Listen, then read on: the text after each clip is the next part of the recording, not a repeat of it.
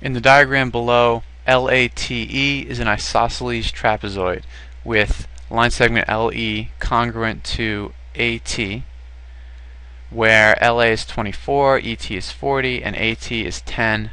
Altitudes LF and AG are drawn.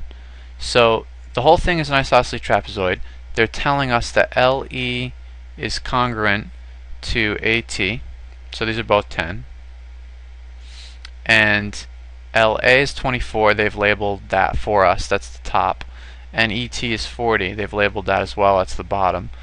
And altitudes LF and AG have been drawn, and that's what they want to know. They want to know what's the length of LF. So this is the length that we're interested in. So how do we do that?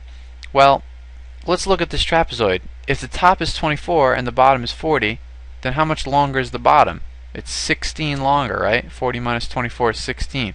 So where is that 16? Well, half of it's here in EF and half of it's here in GT. How do we know it's half? Because it's an isosceles trapezoid.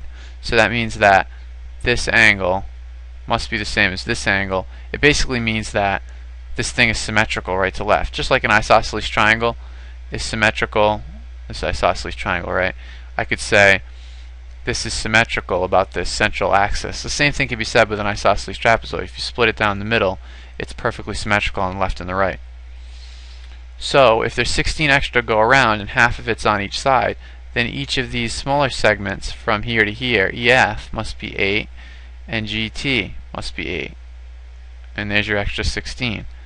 And now in order to find LF, we can use the fact that this is a right triangle, because they drew this altitude LF as a right angle. So now we can use the Pythagorean theorem to find the length of LF.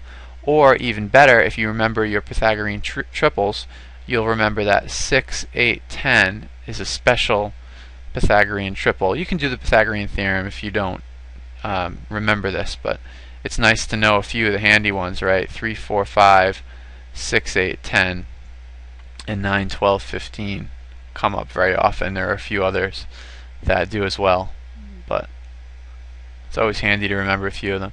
So this must be 6. 1 is the best choice.